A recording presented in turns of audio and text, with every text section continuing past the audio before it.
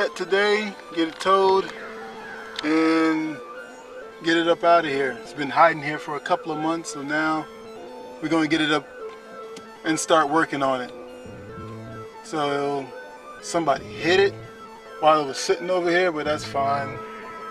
And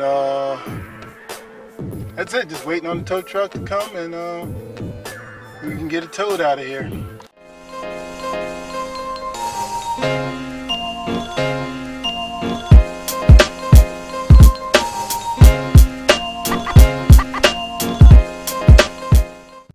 Alright, finally got the car here.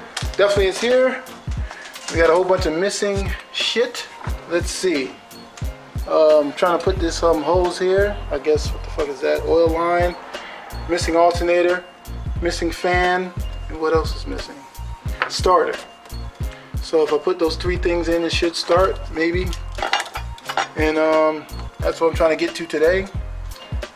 So this is number 810. 200 bucks paid for it, so I'm just trying to use some parts that's over here to get to it and see what we can make of it. The alternator is on, but this piece right here, I forgot what the hell is it called, but it's supposed to go in the back of the alternator, right over here. So I got to take that back and figure out how to take that off and add that back on. Back the screws out and everything. There's a missing tensioner right here, so I have to go get one of those. So I cannot put the belt on today, so I'm going to try to go, and it just came from underneath the car. Put the jack back down. Very tight spot. So we cannot do it today because of I don't have a wrench to fit on this shit ratchet. So that's stopped me from starting the car, see if it at least runs. So gotta come back another day, just like I said in the other part of the video, and actually do something. So searching around here, I don't have nothing. Got WD-40, I got a belt, brake clean, sandpaper, some old stuff from the taxi that I sold. Yes, I did sell the taxi. I did not want it anymore. Cop cars are the thing. Cop cars. Alright, we're here at a junkyard now. You can see all here. Yeah, we're coming to get this pulley because that's what I need, and I think I need that bracket here for that too, that little bracket. So that's what we're going to take off today. Get this little thing, so I need that. So let's go ahead and take it off. Real simple.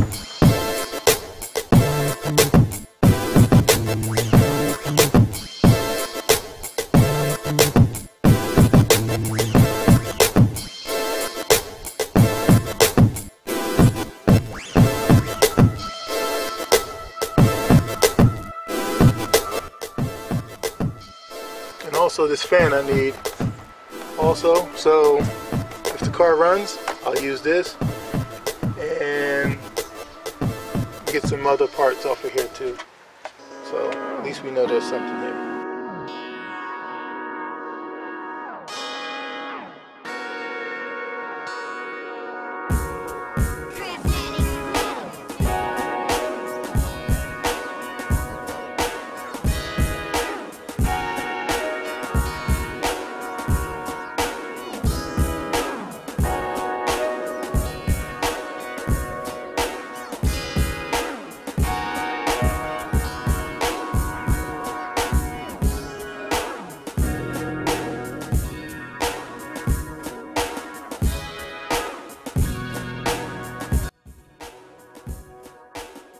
Yeah.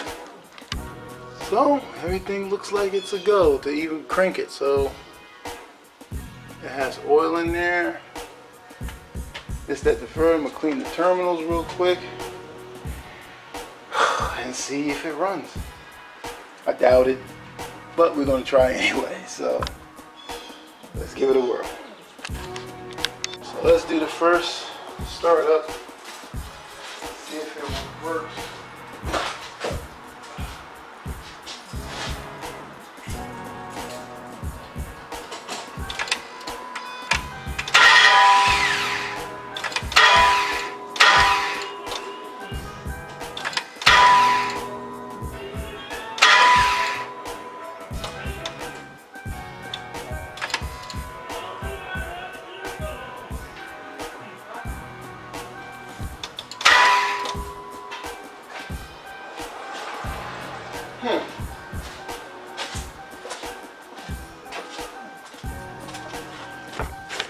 so now I put the starter in there. Starter is in there. The starter is fucking up. It's a new starter. So, don't know what to do at the moment. So I'm trying to figure this out. Now, belt's on this down, so I gotta go find a starter, or it probably has a bad flywheel. So that's where I'm at with it right now. So boy, so now I gotta see if I can turn the crank. So let me see if it'll catch. Maybe the crank is the flywheel is bad.